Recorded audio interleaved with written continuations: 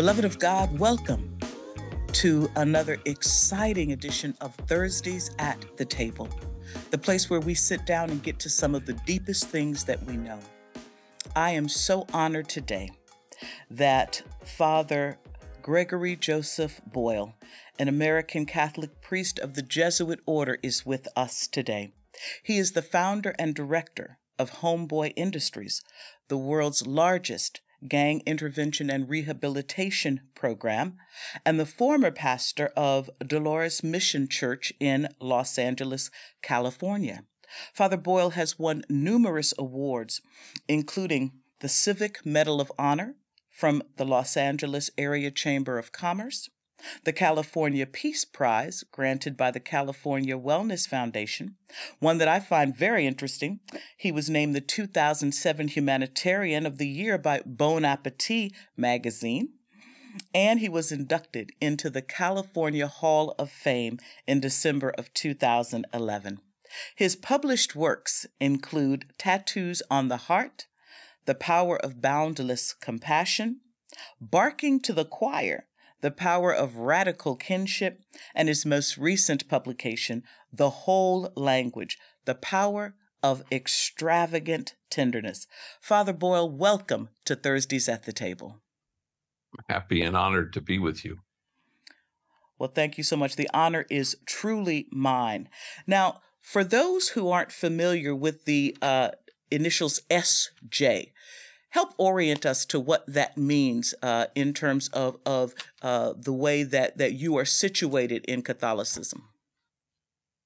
Well, I'm a Jesuit, and so SJ stands for Society of Jesus, or St. Ignatius of Loyola, the founder, called it La Compañía de Jesús.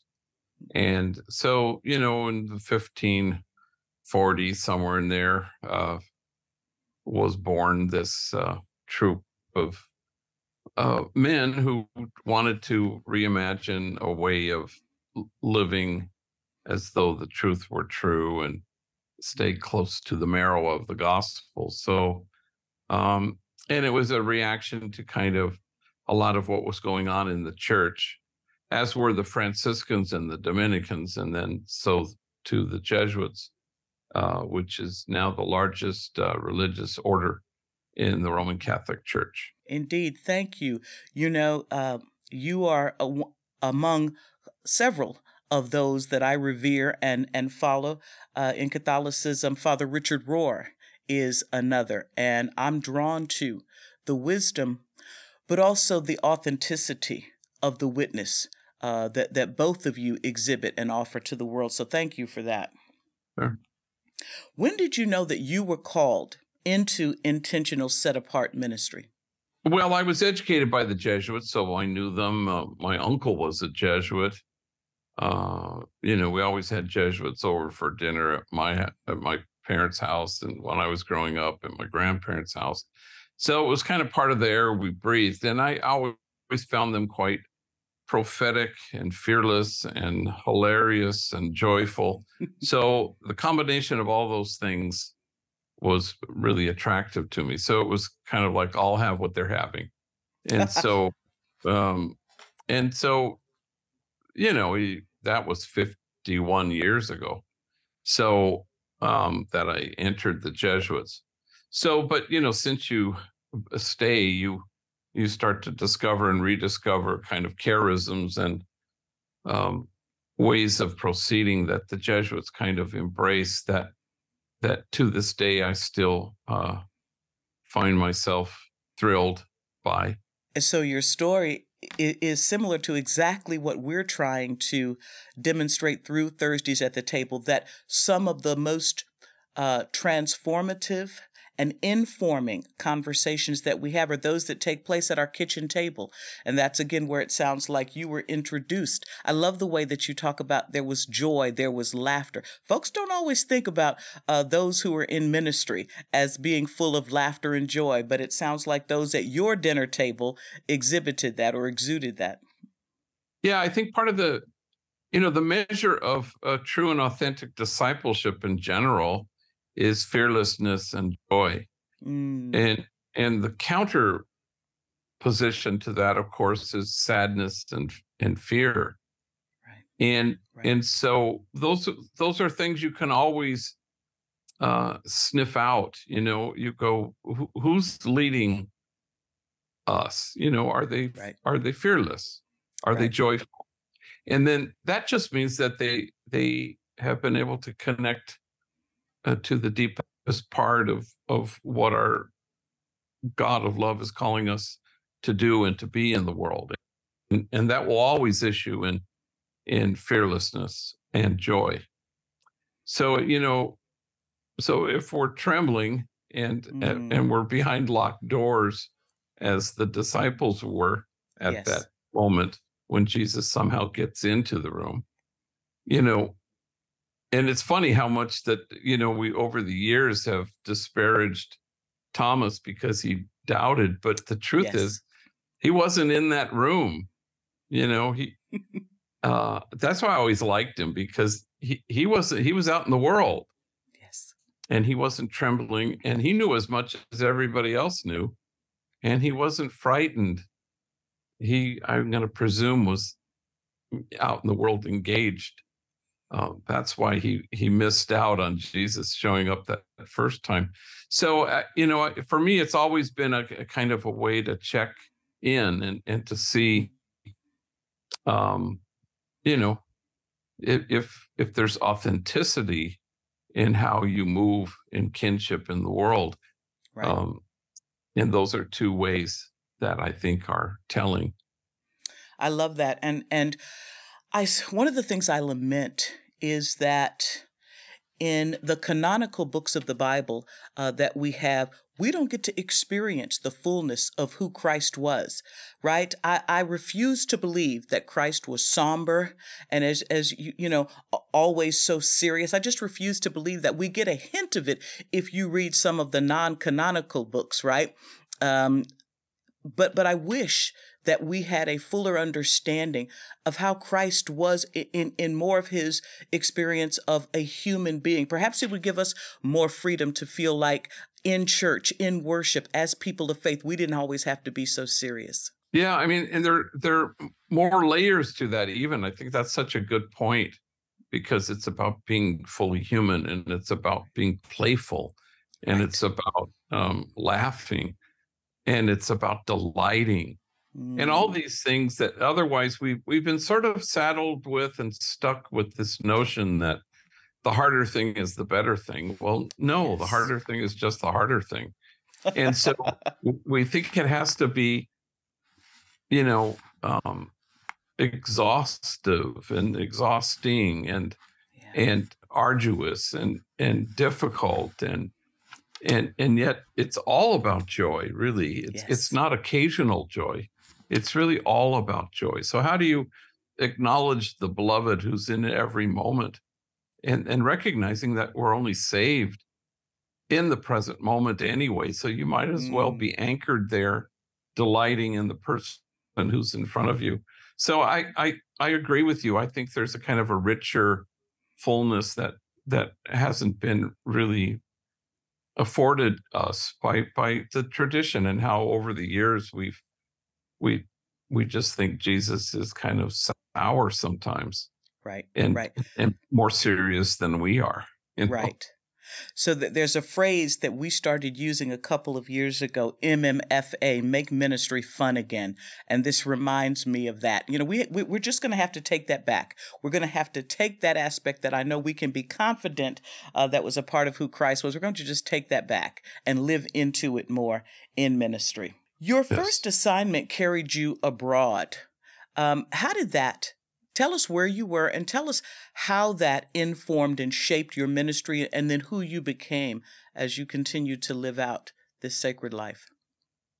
Yeah, I was ordained in 1984. I'm not sure I would call it my first assignment, but okay. But before I came back I needed to do another year of theology. So I asked, could I just go and take a break from studies and then kind of immerse myself in a Spanish-speaking place. So I went to Bolivia. I knew some Spanish, but not enough to really do ministry.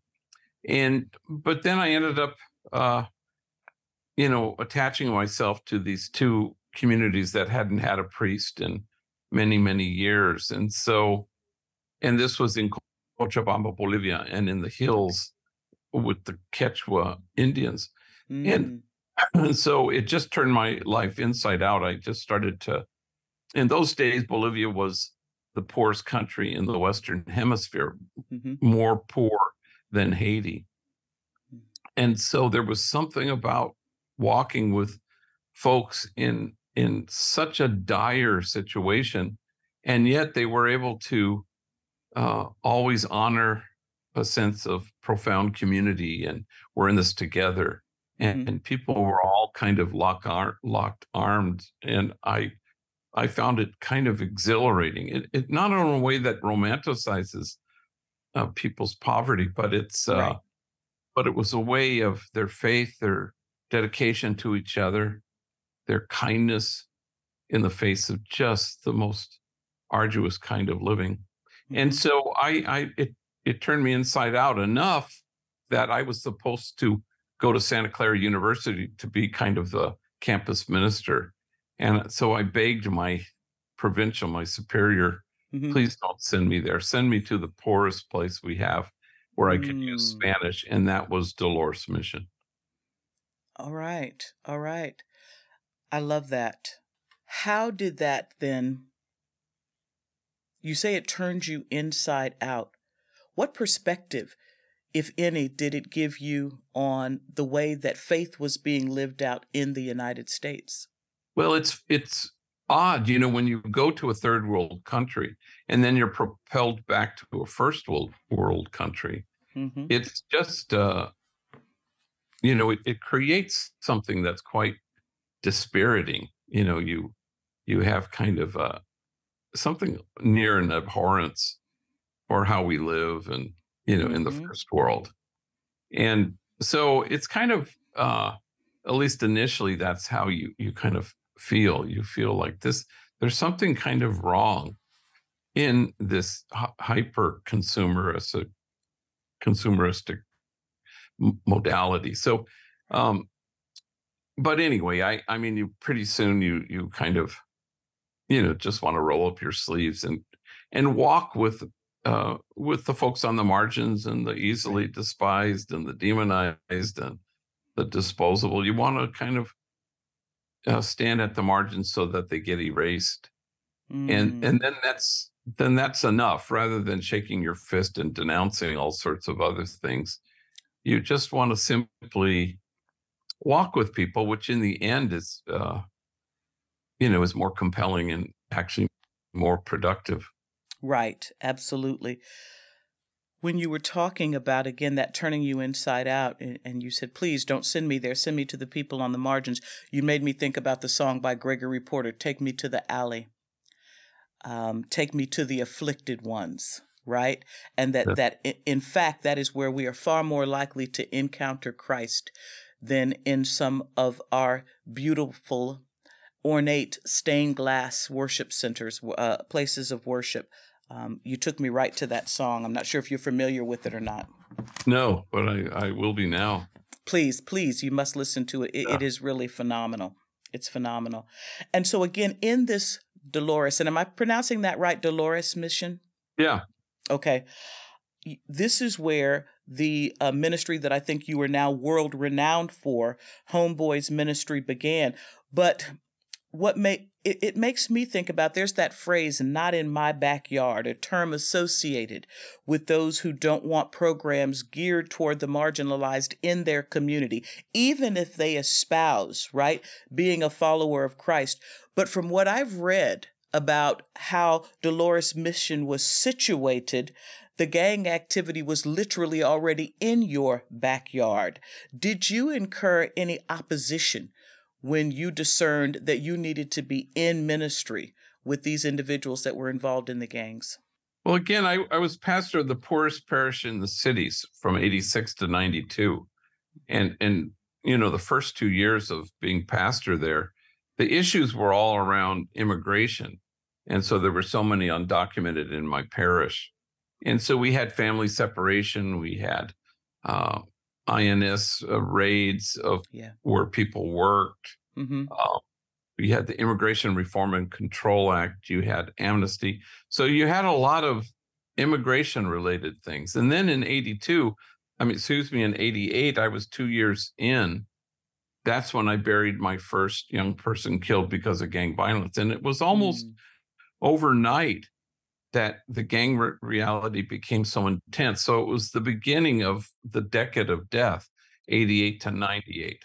And 92 was the highest moment of gang-related homicides. So I was burying 8 parishioners at one point in a 3-week period who had been gunned down, gang members who had been gunned down. And in those days, gang members, well, we had 8 gangs at war with each other, just in this tiny geographic area, which was my parish, these 2 housing projects. So the LAPD called my parish the place of the highest concentration of gang activity in all of Los Angeles. So, there was not much. It wasn't so much a choosing to, I think I'll work with gang members. It was mainly a response, from a parish, do we ignore this? Do we just have church on Sunday? Or again, do we roll up our sleeves as opposed to burying our heads? So, and that's what we did. And we started a school, and we started a jobs program, and then we started social enterprises, and then we were off and running.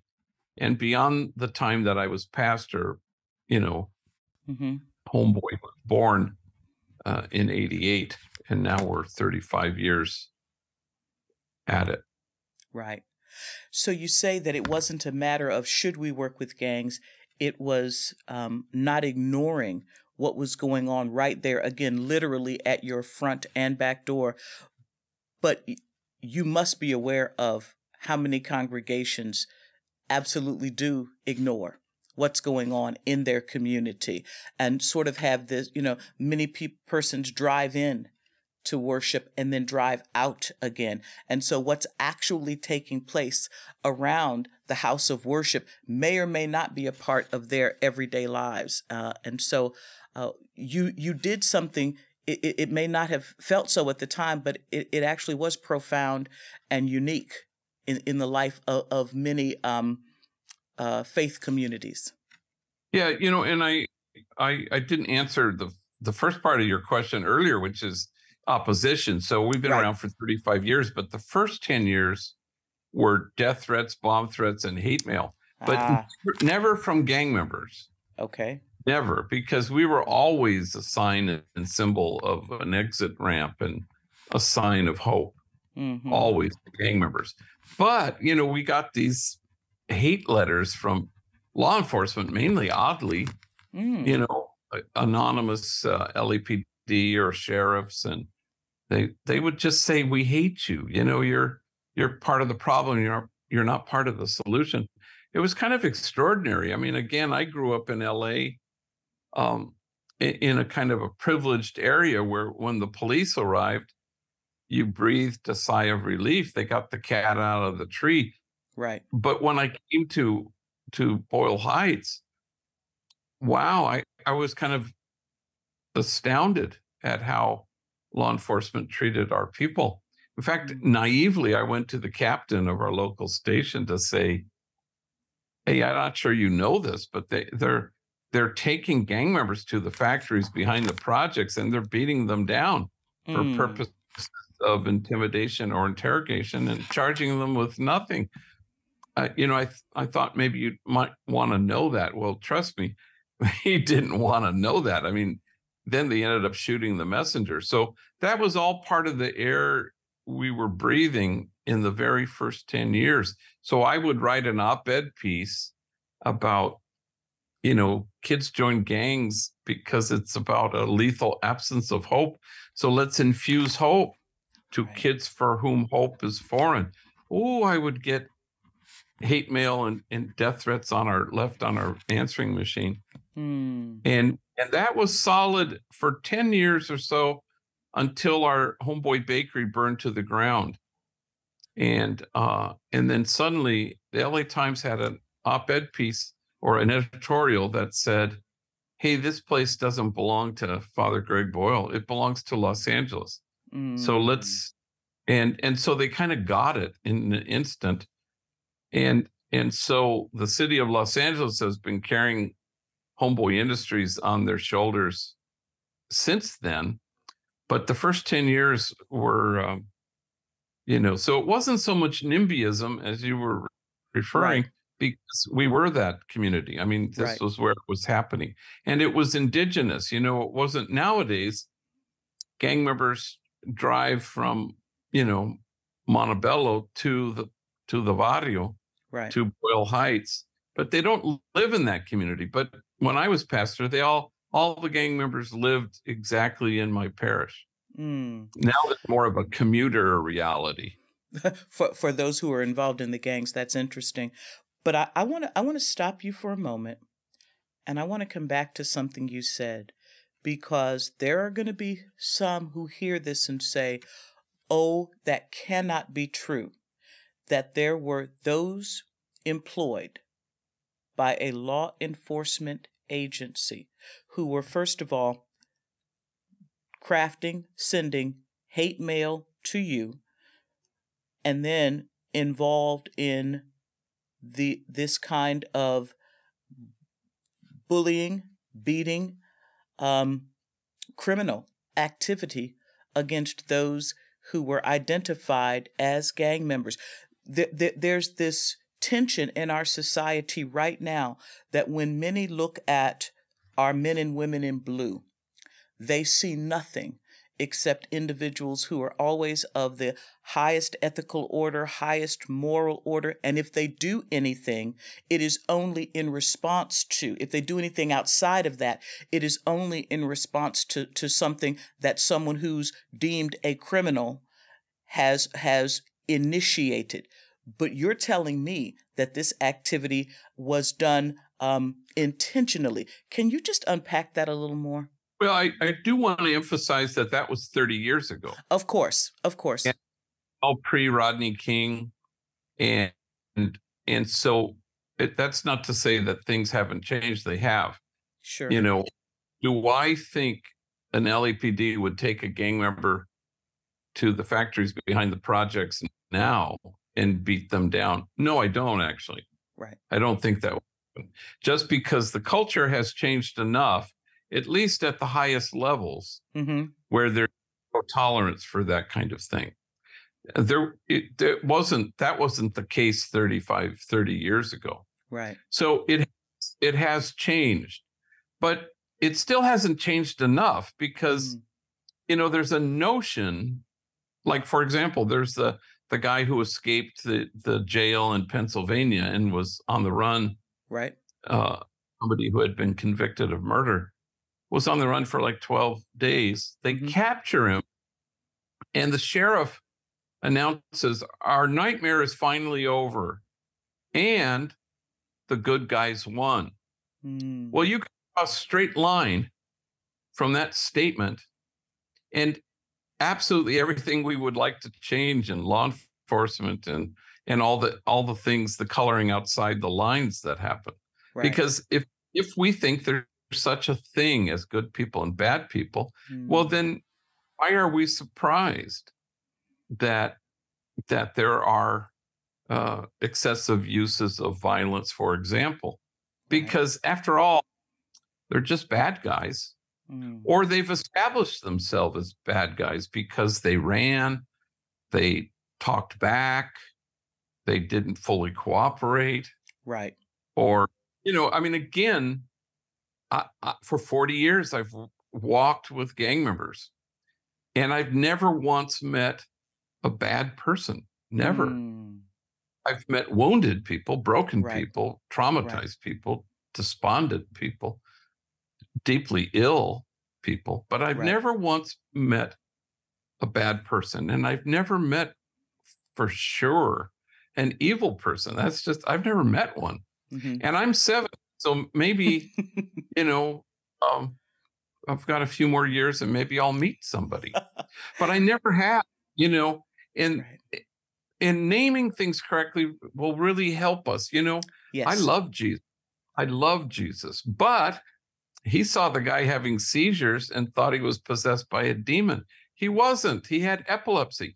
And Mm-hmm. and that doesn't change how I see Jesus, of course. Right. But it doesn't us to name things correctly. You know, Mike Pence last night on the debate said the answer to mass shootings is to expedite executions. Well, he just doesn't understand what it's about. It's about guns and mental illness. Okay, so you roll up your sleeves and you try to, the day may come when we stop punishing wound and we seek to heal it. But the minute we decide to do that, watch what happens. Right. We will try to walk each other home to wellness. None of us are well until all of us are well. Until all of us are well. Absolutely. And because these horrific things happen, it's, we're all unshakably good and we all belong to each other and there are no exceptions. And so now we can really help people, who are really stuck in a despair or an illness that they never chose, that it chose them. And then, the byproduct of that effort will be fewer to none mass shootings. Right. Along with being sensible about guns. Right. Well, in your phrasing and in what you've just said, you take me right back to the kitchen table that I grew up in. And my mother, she may not have phrased it just the way you did in terms of naming things correctly, but my mother would cringe and sometimes actually vocally respond when she heard people say, well, that child is bad. That's a bad child. And I mean, every time that happened, I could look at my mother and see a visceral reaction. My mother had been an educator in the first part of her working life. And she just recoiled at anybody naming a child as bad. She said, there are no bad children. But if you say that to someone enough, right, then they will begin to live into the way that you have identified them. So again, you take me right back to the kitchen table that I grew up in, or grew up sitting at, rather. That's right. But that was the thing I used to always hear. I mean, I had a probation officer say, don't even try with that guy, Louis. He's just pure evil. And you just go, wow. Well, he ended up working for me. And every year we had a thing called the Homeboy Hero. And we've been doing that for 25 years at our big dinner. Mm-hmm. And he was the Homeboy Hero one year and the father of 2 beautiful autistic sons. And he's so tender with them. And you just go, I don't know where people see that way, where they see evil, where there's only goodness. There's always goodness. People don't exactly see it. And because, complex trauma will keep you from seeing your unshakable goodness until you can hold the mirror up and say, here's who you are. You're exactly what God had in mind when God made you. And then you watch people become that truth, inhabit that truth. That's as exactly opposed referring to is if you tell a kid he's bad enough, he'll start to believe that he is. Exactly. And live into it. I also love the fact that when you were talking about the individuals who lived in the community of the Dolores Mission, you said our people. When you were talking again about the way that they were being treated by some of the law enforcement, our people, that deep identity with those who were in the community, rather than seeing yourself as separate from, better than, over, against, you identify as our people. What do you think that does? What does that open up in terms of a relationship or potential for relationship? When you were asking me about Bolivia, and it's been so many years, but when I look back, you have nothing to bring to them, especially when your language is so, elementary school level. Right. And yet, so then it's not about me bringing anything. I had a gang member in Houston after a talk I gave, and he was working with gang members now. And he kind of pleaded with me. He said, "How do you reach them?" Meaning gang members. Mm-hmm. And I found myself telling, well, for starters, stop trying to reach them. Mm-hmm. Can you be reached by them? Can you allow your heart to be altered? So if you go to the margins to make a difference, then it's about you, and it can't be. Mm-hmm. But if you go to the margins to be made different by the people there, then it's about us, and it's exquisitely mutual. So I kind of learned that a long time ago. I don't think I've ever transformed a life in my life, but I know that transformation happens at Homeboy Industries for people, that it's the whole place and the whole culture and the whole everybody giving a dose of kindness and tenderness. I know that has transformed people. Right. And I know that my life has been changed. But see, that feels passive, but it isn't. It's the real deal.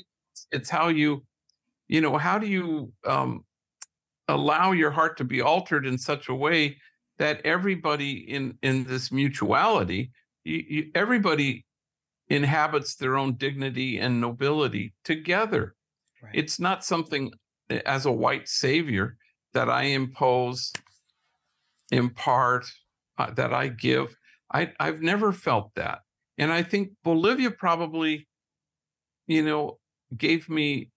reminded me of how humility is so essential, that I'm not bringing anything to the table, but I'm going to go to the table and to receive what's on it. Speaking of kitchen table. Yes. And, you're going to partake of it, and you're going to recognize the table as sumptuous, that this is plenty. I'm not going to go to the table and disparage what's on it. Here, let me bring a casserole I made. You can do that as well, but it's sort of like you don't disparage the table, and you really don't fall in love with what you bring to the table. Mm-hmm. Mm-hmm. Of receiving from what is on the table and from who's sitting around it. Right. That is a profoundly Christian thing, and it's not about let's go convert people. Right. But you're trying to be in the world who God is, compassionate, loving, and kind. And I think that's how you do it, with great humility, where you allow yourself to be made different by folks who are on the margins. Well, I don't know if you realize at a particular moment, a huge smile came over my face, and I leaned in to you, because you touched on something that I was going to ask you about. Have you been accused of being this white savior who's coming in on a horse to save those individuals, most of whom I presume are people of color, because there's a lot of rejection of that kind of assistance, that kind of, again, we're here to do something for you because, again, we're over against. But you touched on it yourself. You said, I'm not a white savior. You don't see yourself that way. And even the authenticity with which you speak, and again, this our language, we're in this together. I'm not doing transforming. I'm perhaps more transformed than any transformation I've ever made possible.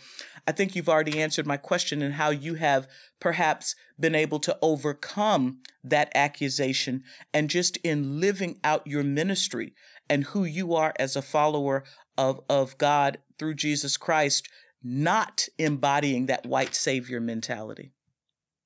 Yeah, no, I presume it's somewhere in there in people's thinking, although people are always too polite to raise that, I suppose. But I was against white saviorism before it became a thing. And so I'm aware of it. But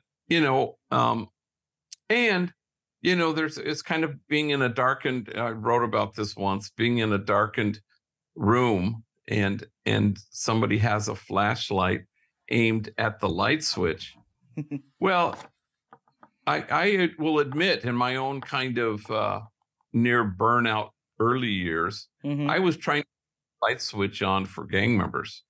But then no, you can't do that.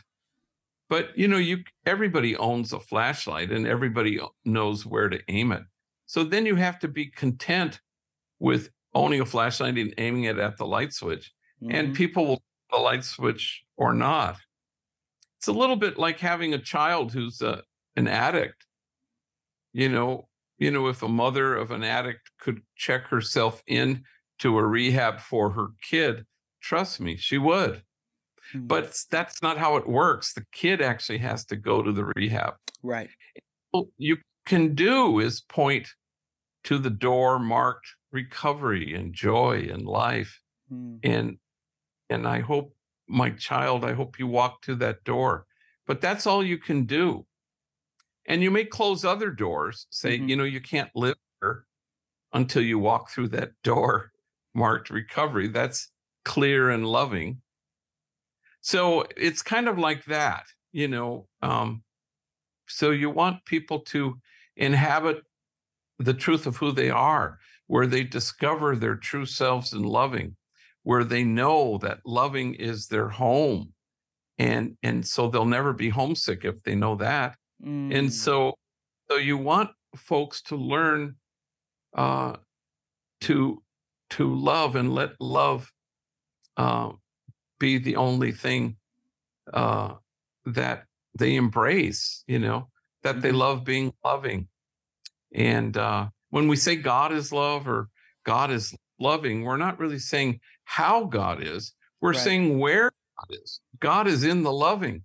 And once you discover that, then that's when the transformation happens, because everybody in a culture, in a community, or as the great John Lewis said, we all live in the same house. Yes.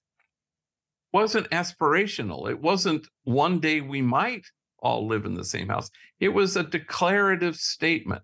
We all live in the same. Right. And he didn't make distinctions. Some people live in the basement. No, we all live in the same house.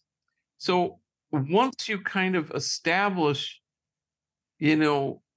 especially the early Christian notion of this, where it's the soul of God.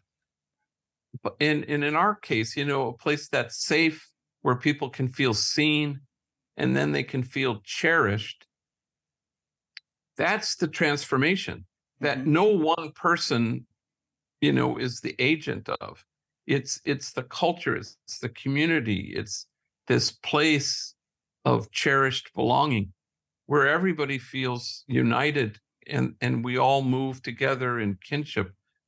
And so it doesn't allow for saviors, white or otherwise. And yes, everybody, obviously, which is a whole other issue in terms of our own society, that all the folks who work at Homeboy Industries, are people of color and all been to prison.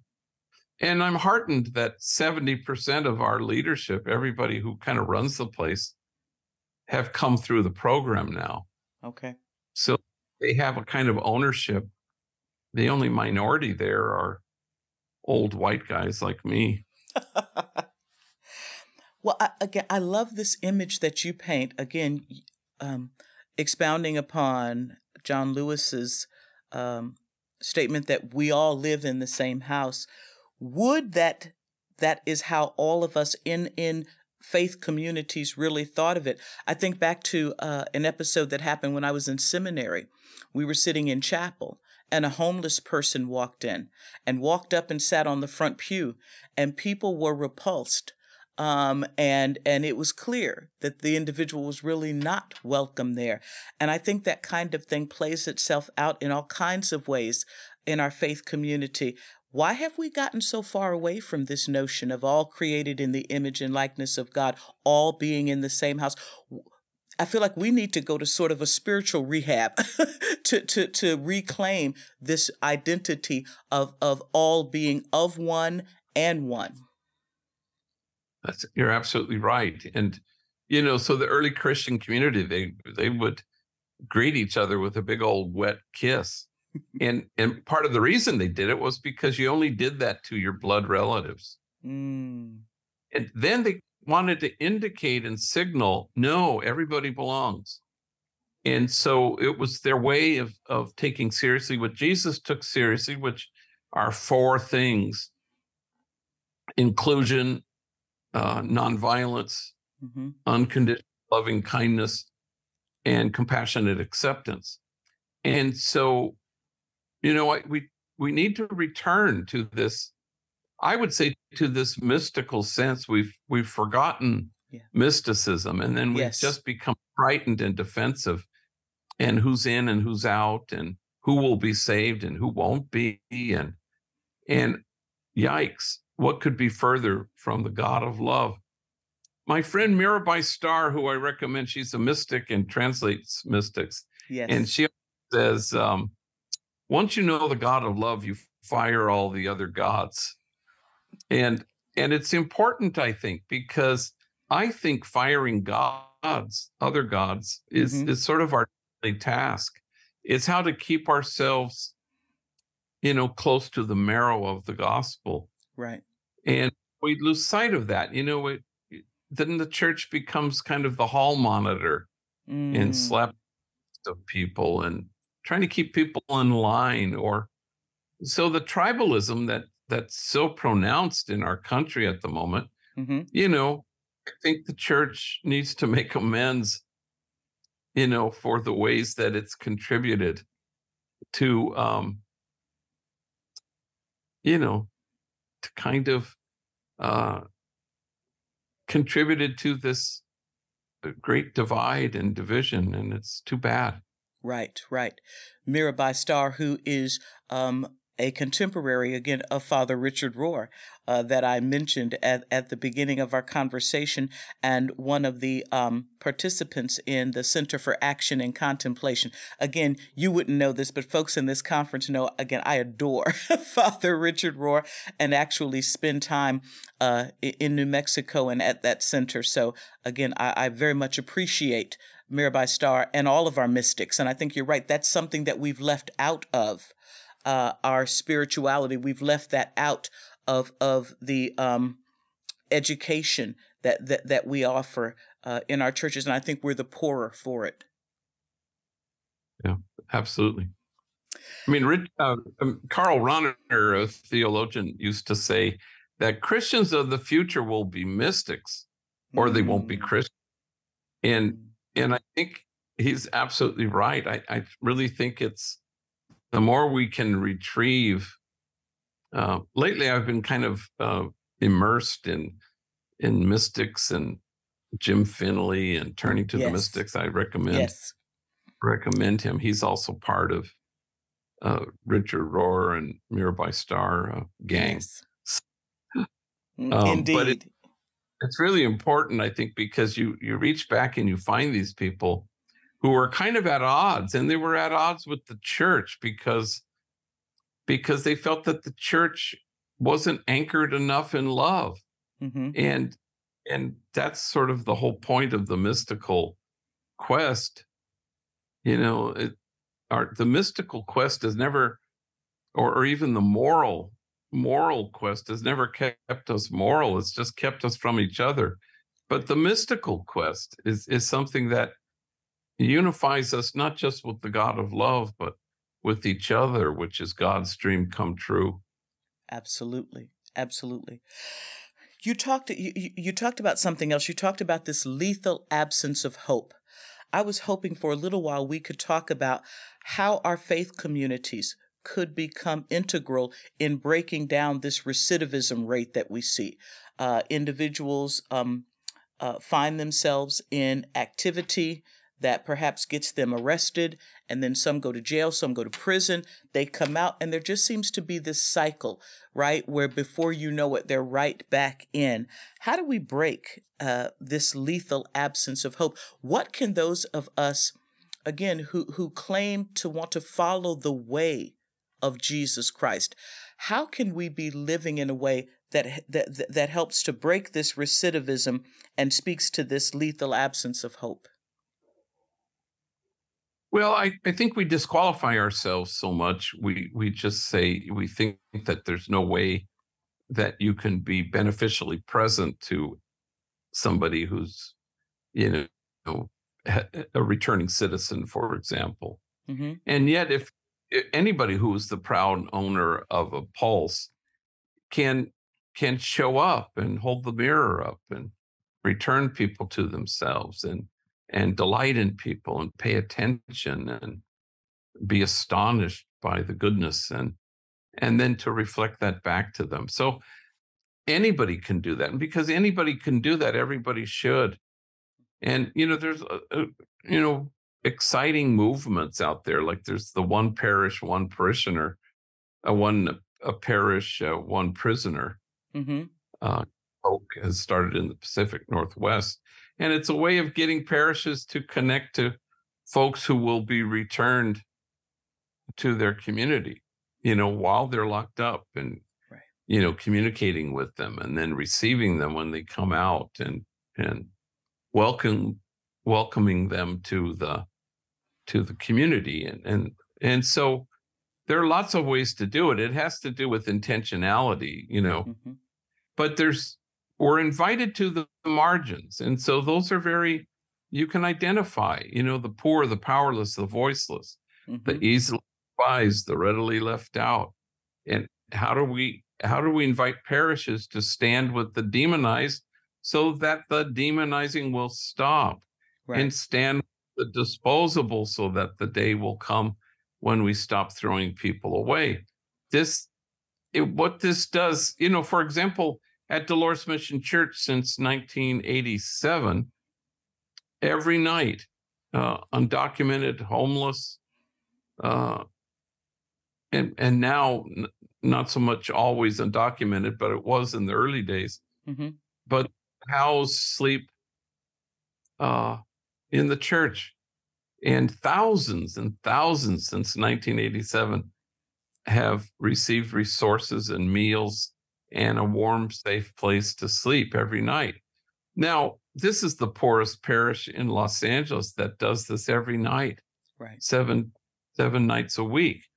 And what it's done for the church, the parish, is just, it's hard to count it. It's just so powerful how it's led parishioners to feel like, yeah, this is what it looks like to live as though the truth were true.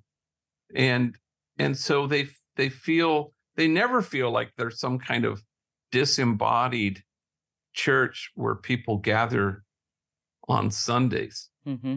This is exactly, what the early Christian community experienced. And even though they're poor and they only speak Spanish, and the parishioners, a great many of them are, not formally educated. Right. They know that, not with a sense of pride, still with a humble sense that this is a privilege to serve these folks and to be beneficially present. Mm-hmm. They feel like, yeah, this is what church should look like. Right. So again, coming back to the way that we name things, you began responding to my question with the phrase returning citizen. I've never heard anyone say it that way. I've heard folks say criminals recently released, parolee, those kinds of things, but returning citizen, what a different image that evokes just in hearing that phrase, returning citizen. And it reminds us that they are still citizens of this great nation and have a right to life and life abundant. Is that a phrase that is used commonly with those in the ministry of Homeboy? Yeah, I mean, it's kind of out there now. It's returning citizen. Yeah, mm-hmm. It's a way. I don't know. Citizens sometimes I have a hard time with because sometimes people aren't citizens. But right, returning community members Mm-hmm. are returning to us, Right. and they've served their time, Yes. paid their dues, and they should not be asked to pay any more of their dues because they've already paid it. Right. And so if people don't hire them or don't rent apartments to them or don't allow them to vote, this is wrong. Right. And again, it's born from and the church is responsible in a large part, because we think prisons are where bad people go. Mm-hmm. Mm-hmm. And again, I think it's, the church sort of backed this sin horse many, many centuries ago. Right. And it's bad. They could have backed another horse, and so then it all becomes indictment instead of invitation. And I think Jesus was only about invitation. Right. He was always inviting people to life in fullness and abundance. Mm-hmm. My joy, your joy complete. We could have backed that horse. Mm. But the sin horse worked. It kept That's people afraid. Right. God, if I don't go to heaven, I can't miss church on Sunday. I can't miss Mass because that's a mortal sin or whatever. This is maybe more Catholic than anything else. But again, did it work? Yes, it worked for me. Mm-hmm. It worked on. Did it help? Not even a little bit. It didn't help even a little bit. And so the church could have embraced the thing that helped, but it didn't. It embraced the thing that worked. Right. And not everything that works helps, but everything that helps works. Will ultimately work. The more the church, people of faith and worshiping communities, the more we invite people to joy rather than indict people, I think the better. It's fuller. And it's why people don't go to church, because they go, why? Right.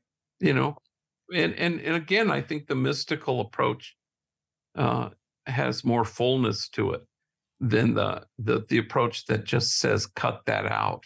Right. You stop that. Just say no. Yeah.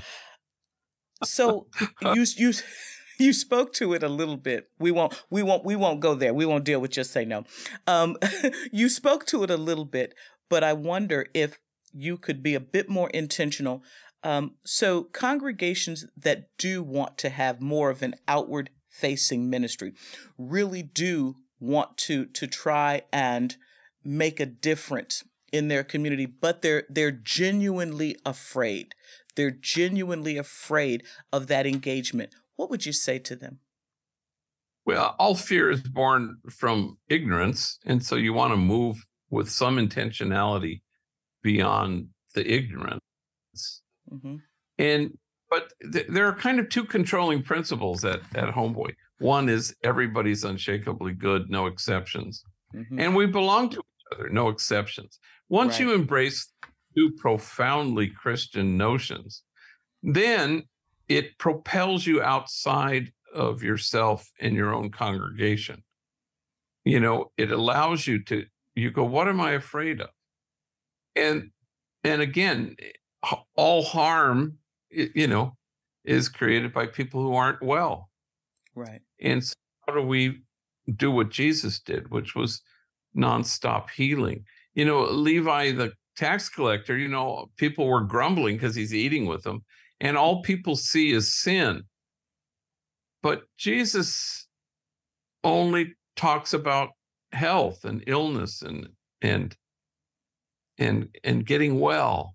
Right. And that's a signal to us, that we need not be afraid of the bad guy, because thank goodness there are no bad guys. Right. Right. And roll up our sleeves again and try to engage in the same healing as Jesus did, where we pay attention to people, we listen to people, and we cherish people. Right. And then suddenly you watch them inhabit their own goodness, which they didn't really believe was there. Right. Well, and you speak about that in Tattoos on the Heart, one of your books. You talk about Jesus says you are the light of the world. You say, I like even more what Jesus doesn't say. He does not say one day, if you are more perfect and try hard, you'll be the light. He doesn't say if you play by the rules, cross your T's and dot your I's, then maybe you'll become light. No, he says straight out, you are the light. It is the truth of who you are, waiting only for you to discover it. That's beautiful. That's profound. But he also doesn't say, hey, everybody, look at me. I am the light of the world. No, he doesn't say I am the light of the world. He says you are. That's also kind of important in terms of Jesus, not just ourselves, you know. Right. Jesus is, and so is God, is always deflecting. Yes. Is always, why are you looking at me? Come on now. Right. That's right. Why do you call me good? There's only one that's good. That's exactly right. But that isn't how we teach Christ, though, you know? That really isn't how we teach Christ. And again, I think we've turned it on its head and we've confused who Christ is so much that our worship of Christ then becomes contorted. And the way that we then, in our emulation, in our living out of Christ, is also, I think, contorted. You talk about no need to contort yourself to be anything other than you are, because you are already that light. Right. And then the Christ in me recognizes the Christ in you. And then you go out into the world and you can see Jesus and you can be Jesus.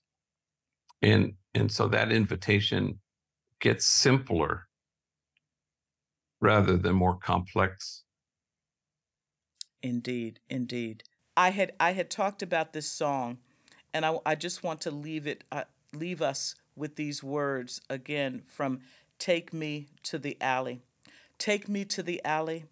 Take me to the afflicted ones. Take me to the lonely ones that somehow lost their way. Let them hear me say, I am your friend. Come to my table, rest here in my garden. You will find a pardon. Thank you so much for the work you do, Father Boyle. I think that you are inviting people to the table where they know that they can find pardon, they can find the beauty of who they are, and you really are helping to transform our world. Thank you. Thank you. Privilege being with you.